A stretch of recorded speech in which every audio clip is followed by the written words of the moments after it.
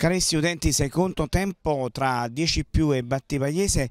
Inizia il secondo tempo, batte appunto Mastrolia. Nelle immagini l'arbitro D'Amato avvia l'inizio del secondo tempo. Il primo tempo è terminato 1-0 a favore di Diecipiù, pallone per Romano, si cerca una triangolazione, ancora i bianconeri in azione, palla che termina fuori, rimessa laterale a favore di Diecipiù, batte appunto il giocatore Ferrara, pallone che termina fuori, rimessa laterale.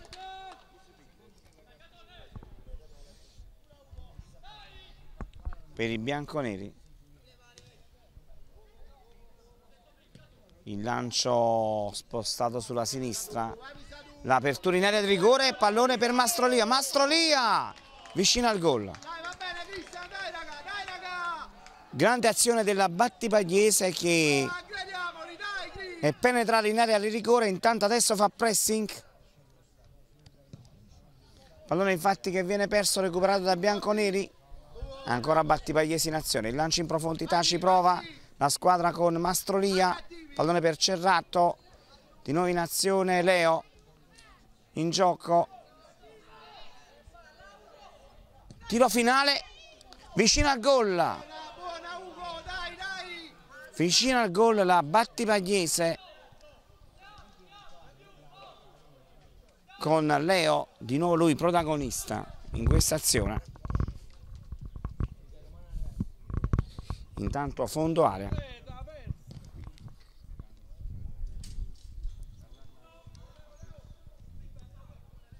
Bianconeri ancora in azione. Lancio in verticale, pallone per Mastrolia. Sfera ribattuta. Palleggio. Bianconero, bravissimo. Davvero un elogio per Nicoletti.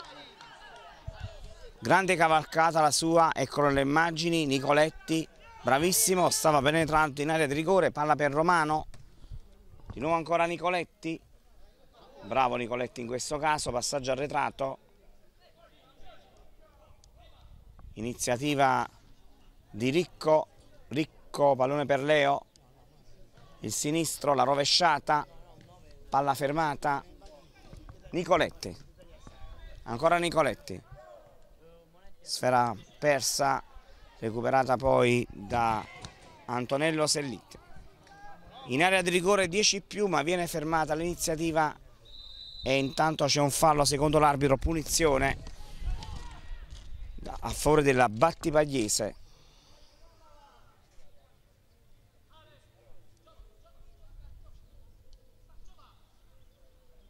Il lancio in avanti.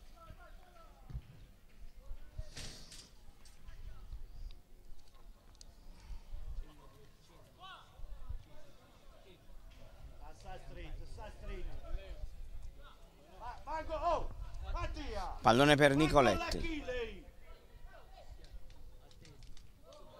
Leo. Il lancio in verticale. Bianconeri in azione. Di nuovo Monetti. Ancora Leo, il sinistro, l'appoggio in area di rigore. Palla per Pisaturo. Intervento difensivo. Battipagliese che questo secondo tempo è diversa come versione. Romano, stop di petto, la triangolazione per Pisaturo, di nuovo rimessa laterale. Vediamo cosa si inventa Pisaturo, l'appoggio per Romano. Indietreggia la palla a Ricco, in area di rigore, Battipagliese vicino al gol. Grande azione degna di nota della compagine di mister Malandrino che stava pareggiando il risultato quando sono passati appena 4 minuti dall'inizio del secondo tempo. Andretta.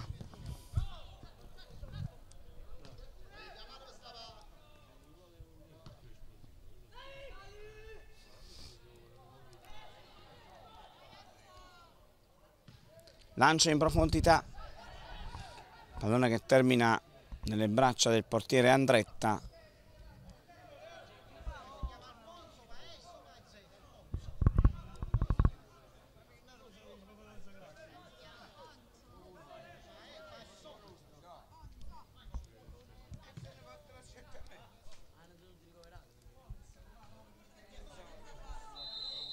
fallo, punizione.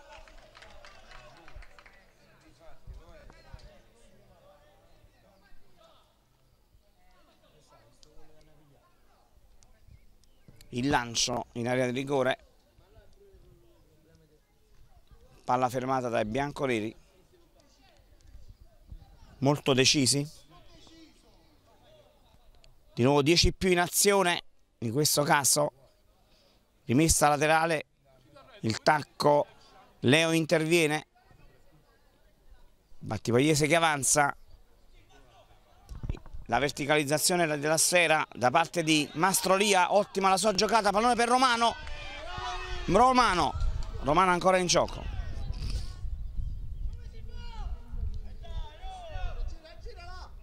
Romano in area di rigore per Mastrolia, grande azione davvero della Battipagliese, un'azione tutta di prima, è stato servito Romano, il quale in realtà alla fine non ha puntato la porta ma ha scelto una versione diversa dell'azione. Intanto rimessa laterale, pallone in area di rigore.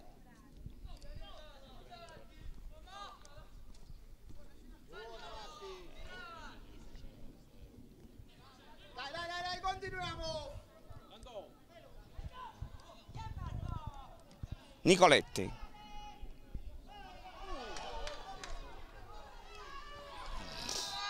Intanto c'è uno strattonamento secondo l'arbitro ed è punizione. Fallo. Quindi punizione a favore della squadra 10+.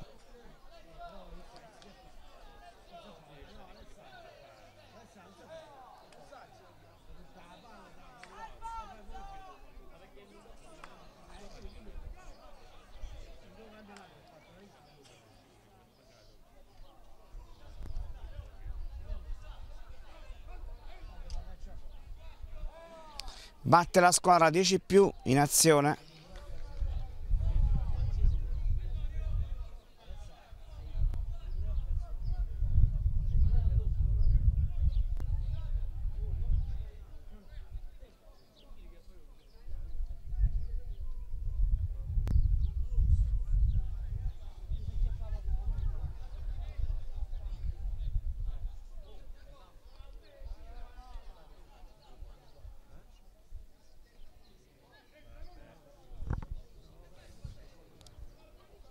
Catone sul pallone, il destro di Catone, palo di Catone vicino al gol 10+, e la sfera poi, no, vediamo un attimo, è fondo area, ha sfiorato il gol. Intanto ancora i 10+ in azione.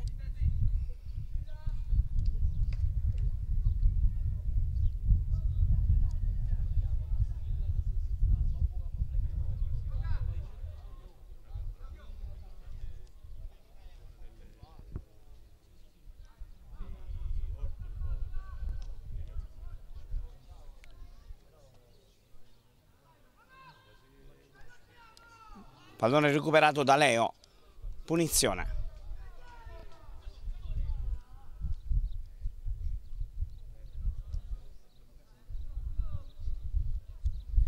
Rimessa laterale bianconera.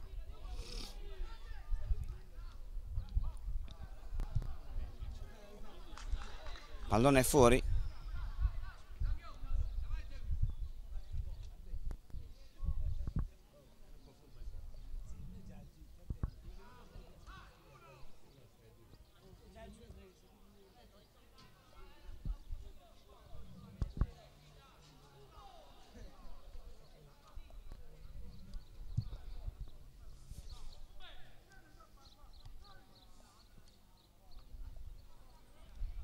In azione la squadra della Battipagliese, un gioco che viene concentrato maggiormente a centrocampo. Vediamo cosa succede in questo caso. Batte la squadra 10+ in azione, c'è una fuga sul laterale destro, penale di area di rigore. e interviene poi la squadra. Tiro finale, attenzione, della squadra 10+, viene ribattuto il pallone, di nuovo in azione la squadra 10+, c'è un cross da parte di Ferrara, sfera che viene ribattuta, rimessa laterale.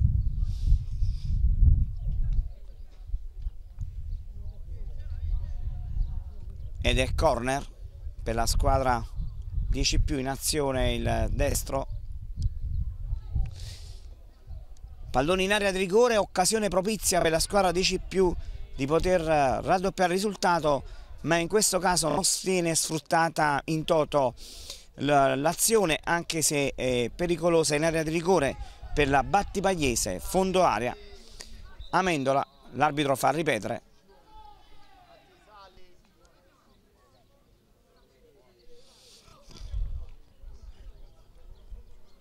Nicoletti sul pallone, il destro.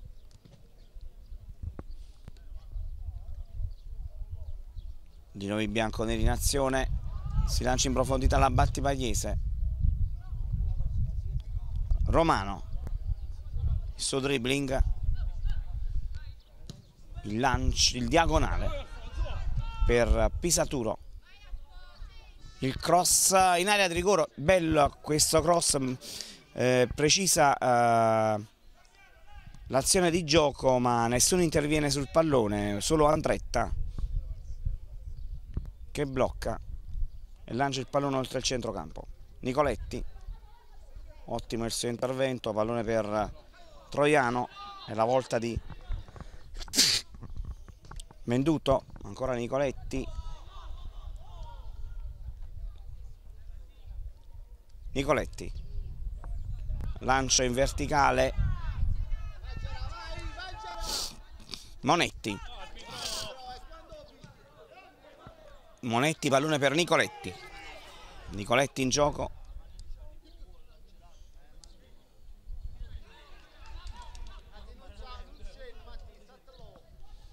Pallone a centrocampo. Bianconeri in azione. La palla spostata sul laterale sinistro per Pisaturo. Il cross in area di rigore.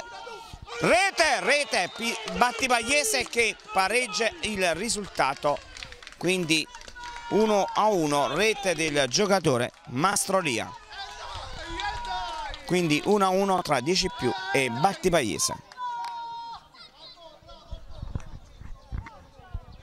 Quindi si torna a giocare da centrocampo. Abbiamo superato 13 minuti del secondo tempo. Si riapre la gara, la sfera al giocatore Claudio Sellitti, di nuovo in gioco Antonello Sellitti che avanza sul laterale destro. La triangolazione viene persa, Battipagliese che recupera, la sfera all'indietro per Andretta. Battipagliese ancora in gioco, la palla per Cerrato,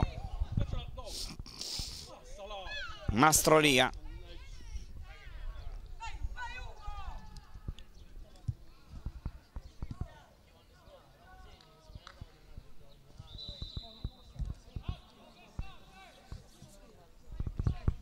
rimessa laterale, se ne incarica Pisaturo.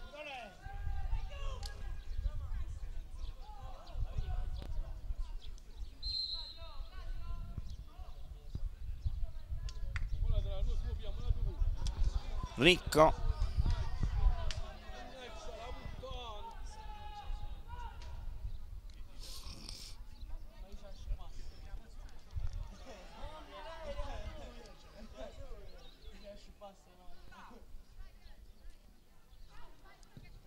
il cross per Mastrolia, Nicoletti, Troiano, palla aerea, pallone per Mastrolia, Nicoletti, passaggio arretrato, ancora per il portiere, ancora Nicoletti, pressing del 10+, attenzione, In area di rigore la sfera, Amendola interviene in due momenti, però Diecipiù si è resa pericolosa con un pressing straordinario. Intanto vediamo i bianconeri che avanzano. Romano, bravissimo, ancora Romano, ed ecco in azione Mastrolia, pallon tiro cross in area di rigore, palla nelle braccia del portiere Andretta.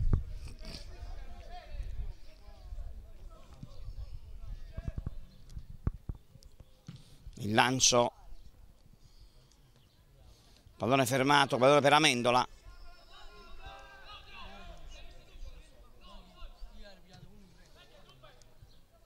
Palla per Romano, Troiano. Svetta di testa il giocatore Monetti. Pisaturo. Pisaturo in gioco, deviazione.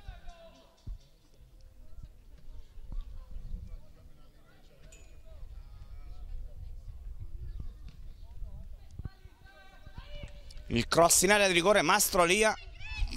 Vicino al gol Mastrolia. Vicino al gol ma impegna severamente Andretta, che blocca. Pallone oltre il centrocampo. Attenzione, Diecipiù che si ripropone in avanti, ma Amendola sta ben attento in questo caso. Ricco, Battipagliese in gioco. Nicoletti. Amendola.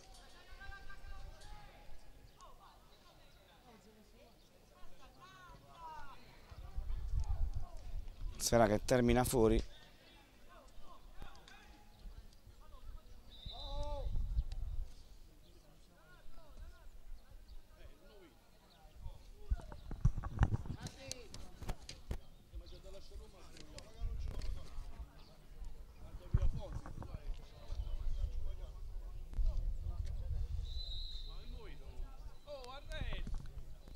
Rimessa laterale.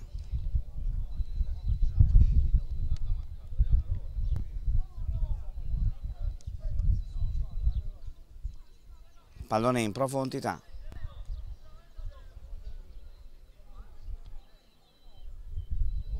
Sfera che termina fuori, fondo area. Dai raga, oh, non molliamo!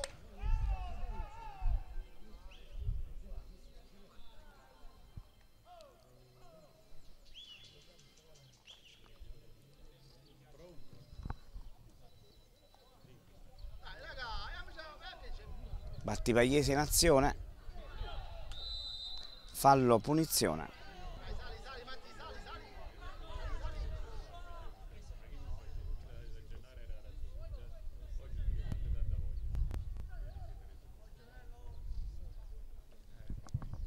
Il diagonale per Mastrolia.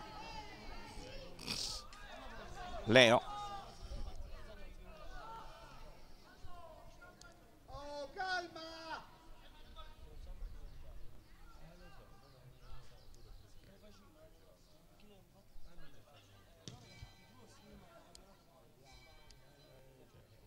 Lancia in verticale. Deviazione.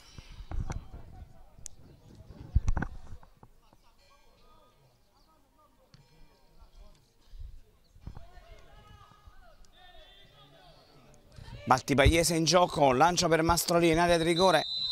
Secondo l'arbitro c'è un fallo, punizione. Intanto abbiamo superato i 20 minuti di gioco, 1-1 tra Diecipiù e Battipagliese. Andretta.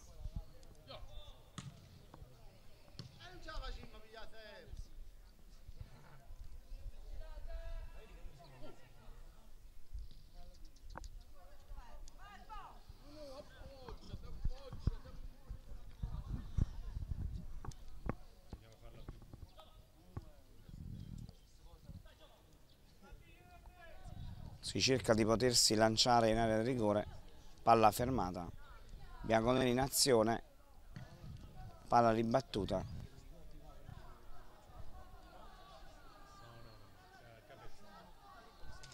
Nicoletti.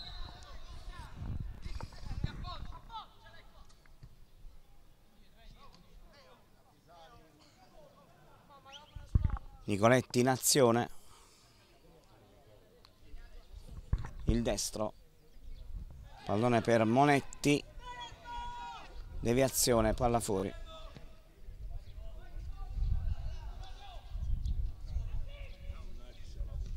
Pallonetto, tiro cross da parte di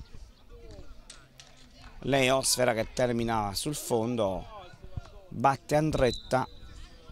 C'è una sostituzione sulla panchina di Diecipiù. Entra il numero 45, si tratta di Alessandro Sellitti ed esce Senatore.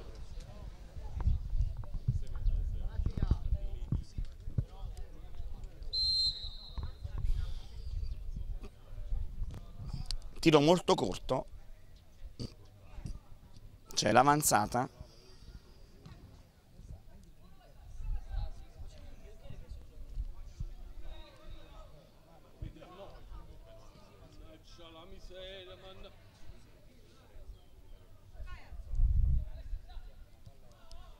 poi in gioco il numero 6, alla Battipagliese avanza, c'è un fallo, punizione.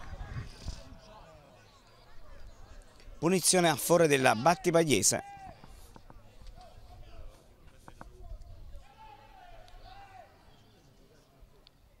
Quando mancano poco meno di 13 minuti alla fine della gara.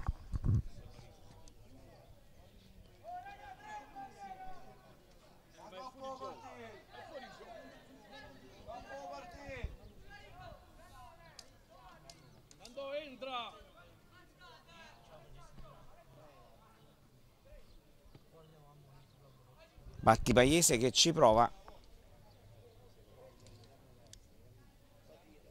con Mastrolia, il destro di Mastrolia,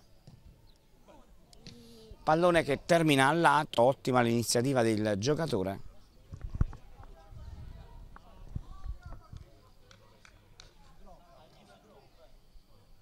Fondo area, Andretta sul pallone.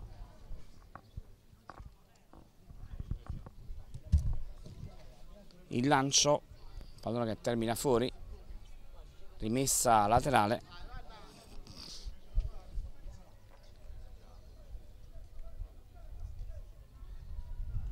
La girata, pallone in area di rigore Romano.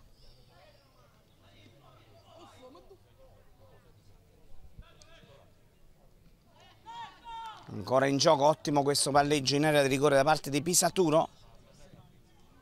Ancora Pisaturo in gioco, colpo di testa di Pisaturo, sarà che viene ribattuta fuori.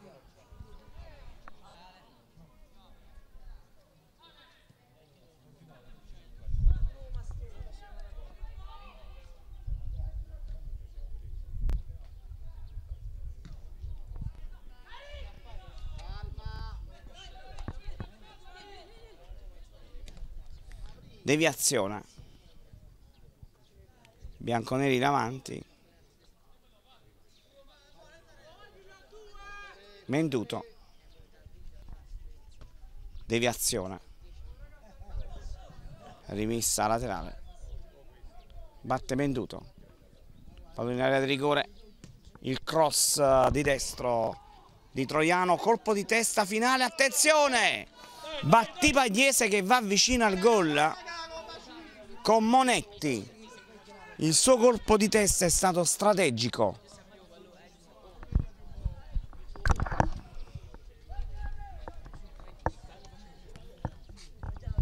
C'è il cross da parte della Battipagliese, ci prova. Il cross, pallone che però viene ribattuto, ancora deviato. Il risultato che comunque resta invariato. 1-1. Quando mancano appunto poco meno di 10 minuti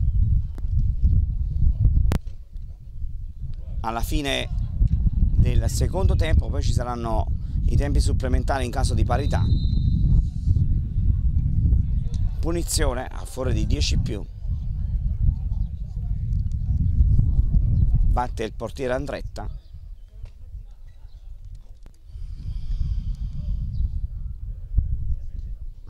Il lancio, palla fermata.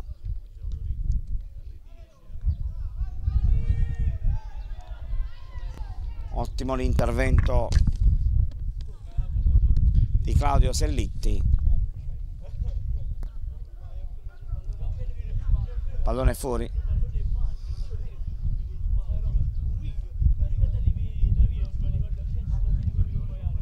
Bianconeri in azione.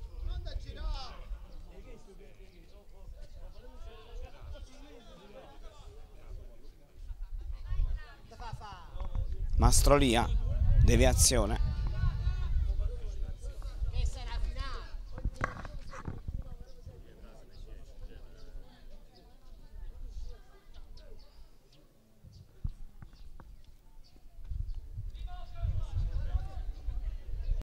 E riapre il gioco la squadra di calcio di noi in azione. Pisaturo, Romano in area di rigore, attenzione, Romano, pallone in area di rigore, interviene Andretta che blocca. Battipagliese vicino al gol di nuovo con il suo team d'attacco formato da Monetti, Romano, Mastrolia. Intanto il lancio oltre il centrocampo.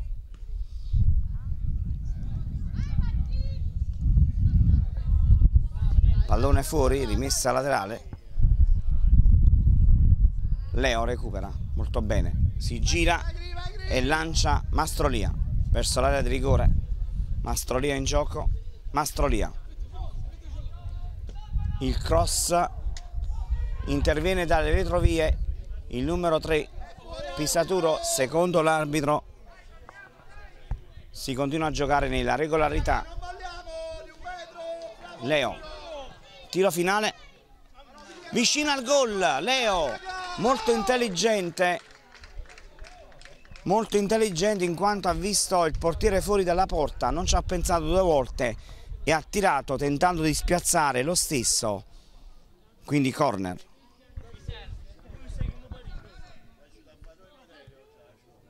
Il destro,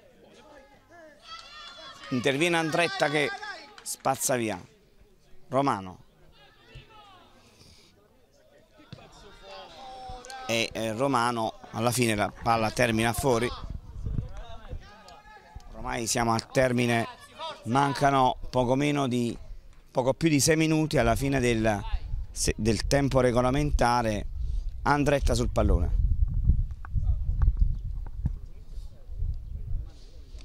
Il destro, bianconeri che avanzano.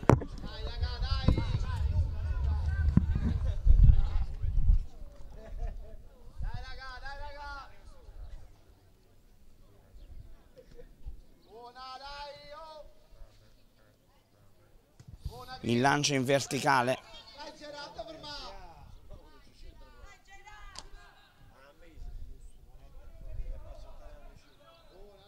Pallone fuori.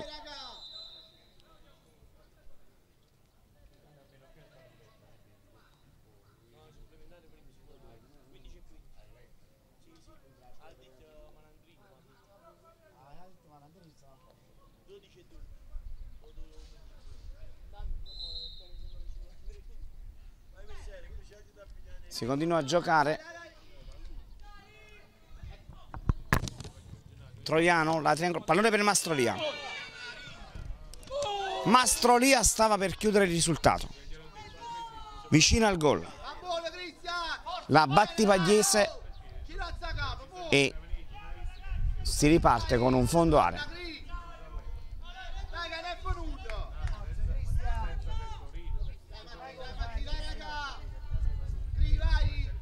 Il lancio. Bianconeri in azione, pallone per Cerrato. La sfera per Mastrolia. Ancora in gioco Mastrolia.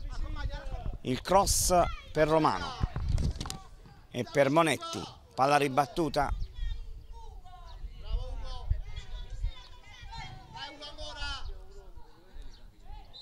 Leo, c'è un fallo, punizione.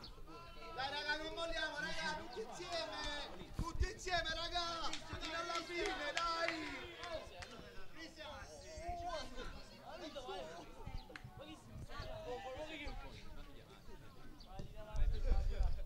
Pallone in profondità, sarà che termina al portiere Amendola.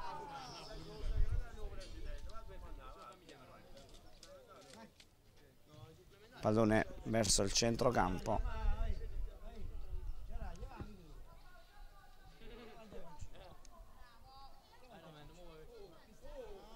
Grande giocata, devo dire la verità. Il dribbling da parte del giocatore della Battipagliese. Ecco le immagini, si tratta di Pisaturo. Intanto Andretta, pallone nelle mani, cerca di lanciare la sfera oltre il centrocampo. Mancano poco più di 4 minuti alla fine, poco meno di 4 minuti alla fine della gara.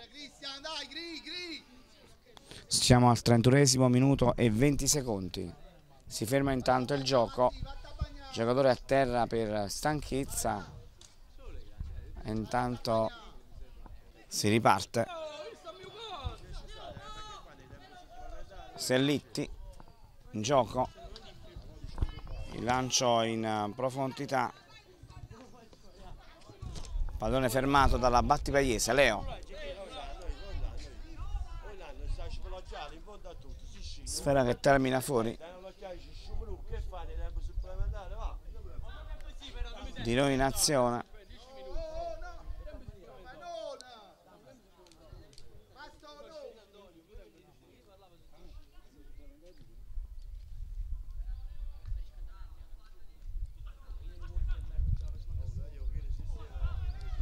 Pallone per Sellitti. Si procede una verticalizzazione, la sfera in area di rigore viene fermata da Nicoletti. Ancora in gioco la Battipagliese che si ripropone. La girata molto bella, quella di Pisaturo. Ancora in gioco la squadra bianconera con Nicoletti, bravissimo. La sua avanzata. C'è la fuga, attenzione, 10+. Pallone poi che col colpo di testa viene demandato al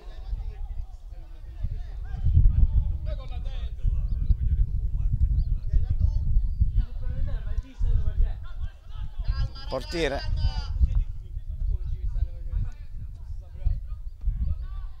Pallone è fuori.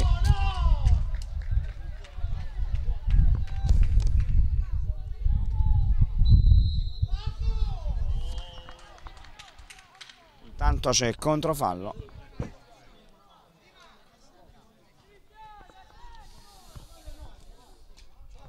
Pallone in area di rigore, ci prova 10+. Pallone in area di rigore, sfera che poi viene fermata da Amendola. Battipagliese in azione.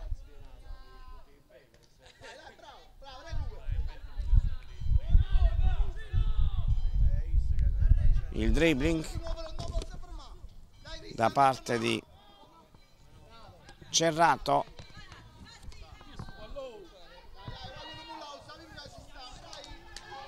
In avanti la squadra 10+. Sellit, attenzione, tiro finale vicino al gol.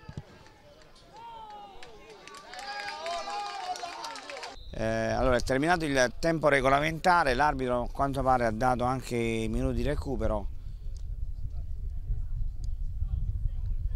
che comunque sono irrisori rispetto, diciamo, a quello che si potrebbe fare.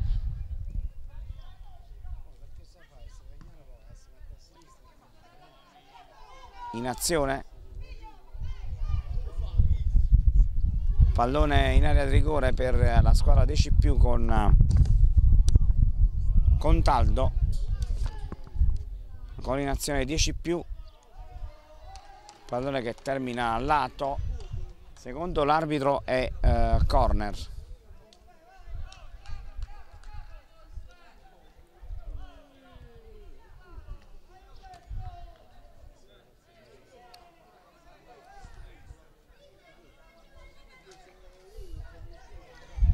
10 più in azione, tiro finale, pallone alto sulla traversa. Azione comunque che ha tenuto in piedi tutta la difesa bianconera della Battipagliese, e intanto ci si lancia in avanti, pallone ancora in gioco con i bianconeri in azione, pallone in profondità,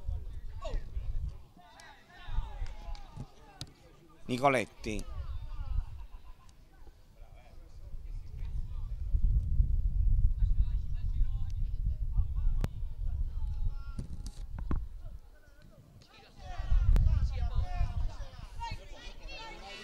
Mastrolia,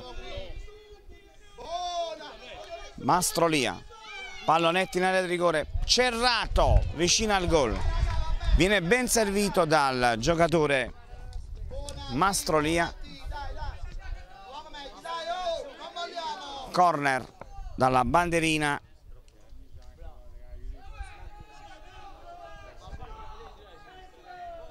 Leo, il destro, sfera, finisce la gara